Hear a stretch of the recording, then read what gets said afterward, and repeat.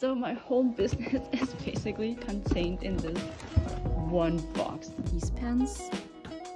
Oops. Second one is inspired by my goose plushie, Pelle. He's right here.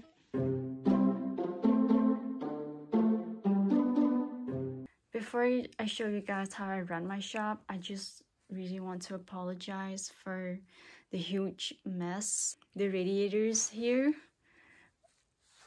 are going to be replaced all over in the apartment, and they put these really ugly ass rocks all over the apartment, I guess to protect the floors, and we had to move all the furniture away from the radiators so whatever guy who's going to replace them have space to work. I'll show you guys where I store everything. So my whole business is basically contained in this one box. It's not true. I also have this here, but it's not the products that's in here. It's just bubble mailers, but I will get to that later.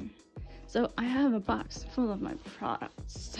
I'll just have to unpack everything and show you guys what I have.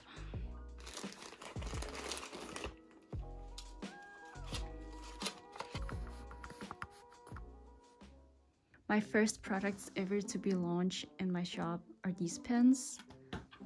Oops.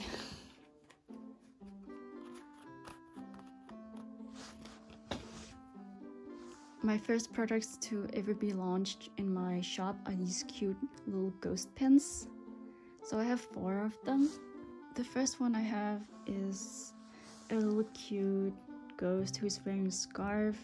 I don't know if he's freezing or if he's scared. Maybe he's both, but he's really cute. And then we have this ghost here who's holding a little flame. And I know you're not supposed to pick favorites among your children, but I think this one is my favorite. And then there's this classic white ghost who's holding a star. He's chasing the stars because he wants to be among them. And we have this ghost. So his backstory is that he wanted to prank someone, but it backfired and now he's entangled in some toilet paper. He's a little prankster. Now onto the stickers. They are underneath these ones. I have 2 stickers. The first one that I ever got is this one. It's a hamster. I call this hamster Hector, and he's wearing a cape. And he just has little chubby cheeks. It's really cute. Then the second one is inspired by my goose plushie, Pelle. He's right here, chilling on my chair. He looks so cool. It's like the kind of vibes I want to manifest. But yeah, this is him waving at you and wearing a little flower hat. As you guys see, I don't really have many products in my shop right now. It doesn't have to like be grandiose to begin with. It will expand gradually, as what I plan to at least.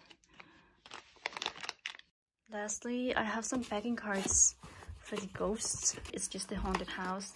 So I got them printed twice because the first batch were too dark. This one is the correct one, and this one is the darker one. They were almost like you couldn't really see the illustration, so I had it reprinted correctly. So the colors were a bit more clear.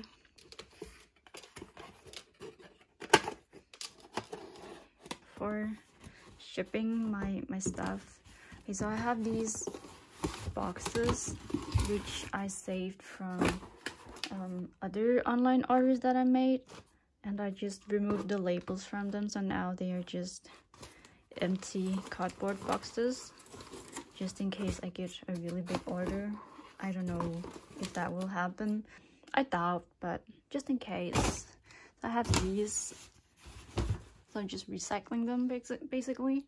And I have a lot of these bubble mailers. Inside they are like bubble wrapping to protect the products. I don't really like that there's plastic in them, but these were the cheapest one I could find.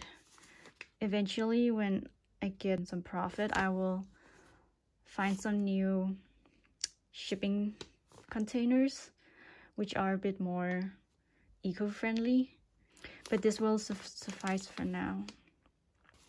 And then if I just have to ship stickers, I'll just use a normal envelope or something like that. I have a lot of them stored somewhere else. I'm not gonna show you guys right now. Yeah, and this is it. This is basically my whole shop contained within a single box, almost. And now I have to pack all these things away.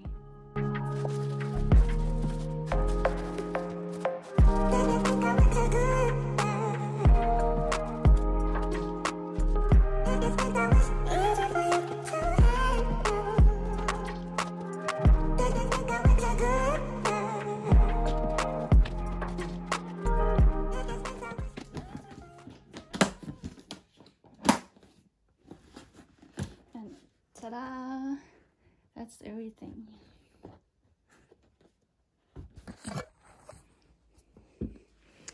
Okay, and that was it for now, I guess.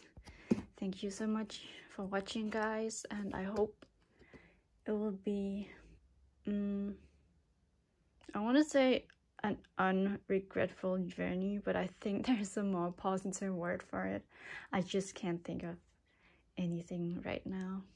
I hope it will be an unregretful journey, and also for you guys, of course.